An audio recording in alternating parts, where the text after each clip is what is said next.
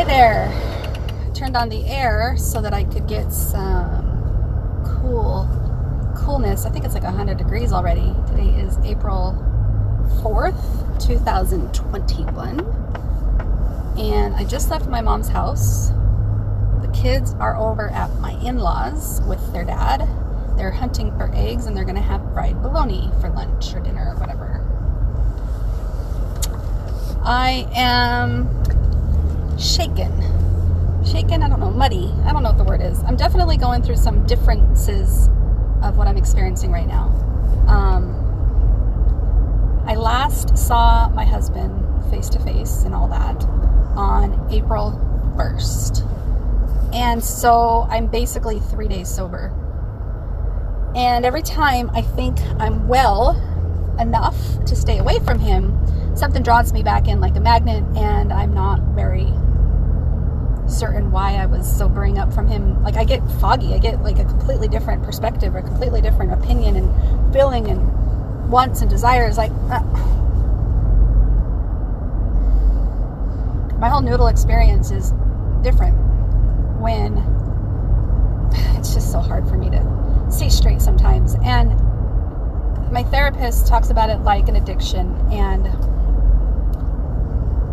I can't express any further right now about it without really going into more of the same thing that I've already talked about. So let's just talk about what this new stuff is, this new muddy feeling is, which is I'm alone. I'm I'm alone, but I don't feel lonely. Not always. Sometimes I do, but not always. Like my mom, I could have stayed at her house for the next 2 hours. I really could have, but I would have been a bump on the log. I want to go to Home Depot. I want to do a couple things. I'm going to figure out my life right now and just do my thing. You know what I mean? And I don't know. I guess I'm not really sure what I'm doing. I'm trying to just floating. I'm floating by. Let me start from the beginning. Okay.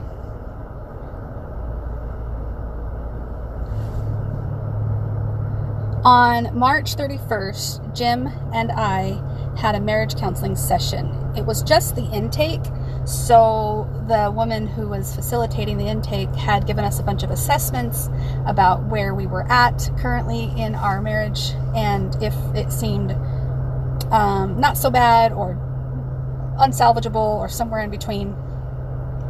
And we scored pretty low on our salvageable measures in the intake forms. And so when she had an opportunity to talk to us that hour, she asked us certain questions to try to gauge what level of commitment we each have towards this marriage therapy process. Which, going into it, I felt muddy somewhat, because the message I keep giving Jim is that I want to support him, but from a different environment. I want to support him emotionally and lovingly as a wife that's going to not cheat on him and blah, blah, blah, blah, blah, but from a different environment. That's the message I kept giving him, because I believed in that message with all my heart, and especially the noodles that we're doing it did. And then you've got Magenta, which I'm going to call her Magenta because that's the way I'm explaining it right now. That part of me who has been longing to rebel, longing to do her own thing, longing to do the things that she has not ever been able to do, because father prevented us, because husband prevented us, because we prevented us, because I sabotaged my own growth by just following the leader and doing what everybody wanted me to do. So if Magenta Noodle is now free and in her own apartment and doing her own thing and just loving life, and then she's got these other noodles like Gold Noodle and Peach Noodle and Green Noodle, and these noodles that want to stay with him, and this has been the conflict for years. I just now can be able to explain it in a way that helps me depersonalize from these different experiences when I need to sort it out. If I don't sort it out in a depersonalized way, I am just one big bucket of mixed emotions, because I do want to see him through. I do want to be a loving, supportive wife that helps him get better and stop treating people in his life like me, like second, I don't know, like trash. I mean, I don't know what I'm saying. I'm saying that he's not a terrible man, and I've always had compassion and love for him, and I can see his awesomeness, but I don't want to be a part of it anymore. I don't want to be a part of his awesomeness or his circus. It's not worth it to me anymore. And I can say that from any level of noodle, period. However, the message I kept giving him was one of validation. I wanted validation from him. I wanted control. I wanted to control the narrative. I wanted to have some sort of say in what was being said about me or what was being thought about me, of how I wanted to be treated. I wanted him to treat me better or treat me right. I want him to be kind to me. So of course I am spinning this story or this narrative that I'm still this wife that wants to support him. When I really, if I really deep down truly dig to that mint noodle who just wants to speak her truth, I really don't want to go back to Jim, ever. Not 1 year from now, not 2 years from now, not 5 years from now. And that's the noodle that is so scared of speaking my truth that it doesn't matter what gold and green and magenta even wants. I don't ever want to go back to him. I don't. I wish it would have worked out the first time around, and I'm actually really glad that I get a second chance at life right now, because the experiences that I was going through in that marriage, it made me feel so trapped. It made me feel so confused that I talked myself out of friends. I talked myself out of family. I talked myself out of improving my life, improving myself. I talked myself out of, I self-sabotaged myself on so many levels because my validation, my addiction to his validation was so severe that in order to get my validation, like a supply, like a narcissist supply, I had to become all about the validation, which in essence might make me a narcissist also. But I think, if I'm not mistaken, codependents are attracted to narcissists because they do have an addiction to be needed, an addiction to be useful, an addiction to get that validation by getting, an addiction to enabling. And so, and the narcissist has an addiction to validation as well, but their methods on how they go about it are prohibitive to other people. They're prohibiting other people from living their best life. Like, my argument against people who might call me a narcissist is, did I stop you from living your life? Did I prevent you from having freedoms for you to make your own choices? Did I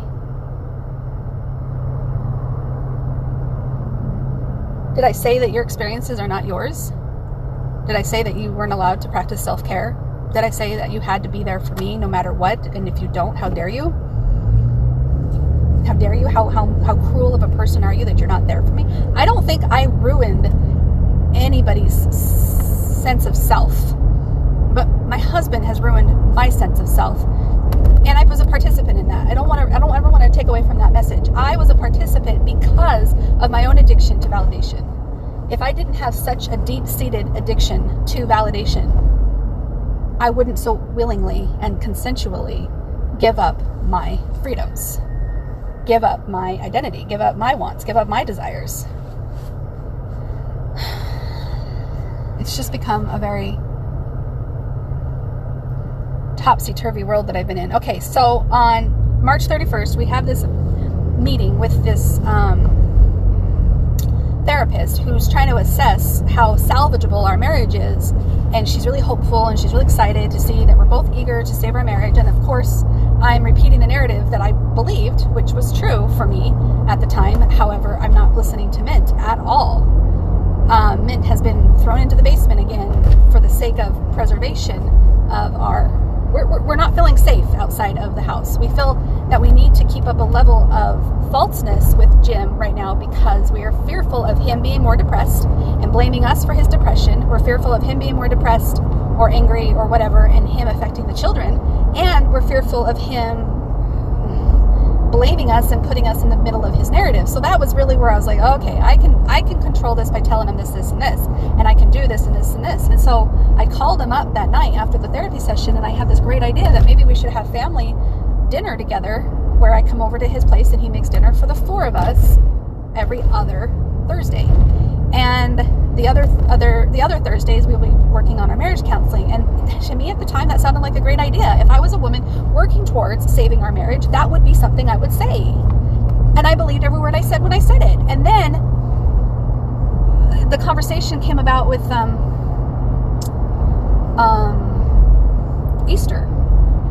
to take my kids to see my brother in Tucson so that his kids and my kids could do an Easter egg hunt together. And he wanted to know what his mom was doing. He didn't know what his mom was doing. And I came up with this idea that maybe we could do both. After I'm done with my brothers, I would come and the four of us can spend time with your parents to show good faith that I'm being the wife, that I'm supporting him from afar, and once in a while we can come together and we can make this work. Well, I'm sorry, not enough time has passed for me to even consider anything like that. And two, that really messes with my kids, and they are not sure what the heck is left or right, and they don't want me seeing their dad. They don't want us going down that hole. They want a chance to do this new life without dad and mom being together. So I was tossing and turning with that for days. I couldn't make up my mind about whether or not to. It was my idea to spend time with his parents, and he got his mom okay with it, and she invited me over, and with him and the kids, and he was expecting me to come because it was my idea, of course. But then as I got to thinking about it, and I watched some videos about codependency, and really it's just it's an addiction to controlling the outcome so that you get validated. And I'm like, that's what I'm doing. I'm controlling the outcome of what his parents say to me, how nice his parents are, how kind Jim is to me. I'm really only doing it because I'm addicted to the validation. That's all it is. I don't really want to be over there. I don't really want to hang out with them or eat their freaking fried bologna or anything, right? So anyways, I went to Tucson. I just came back today, and I went to my mom's house just before 3 o'clock when they were expecting the kids. And my mom dropped the kids off over at my in-laws for me because everybody knows how hard it is for me. I could see myself getting to the the driveway, sitting there, dropping the kids off and going, okay, bye. And then Jim coming out, and then me being sucked into the conversation with Jim. And it's like, I really need to stay away. I need to stay away from this toxicity of my marriage that has caused me to be so muddy. The pendulum starts swinging again, and I need to stop being so muddy. Anyways, I'm at Home Depot now. I'm going to do a couple of things for me, and then I'm going to go home, and yeah, I will talk to you later. Bye. Happy April 4th. The 4th of never.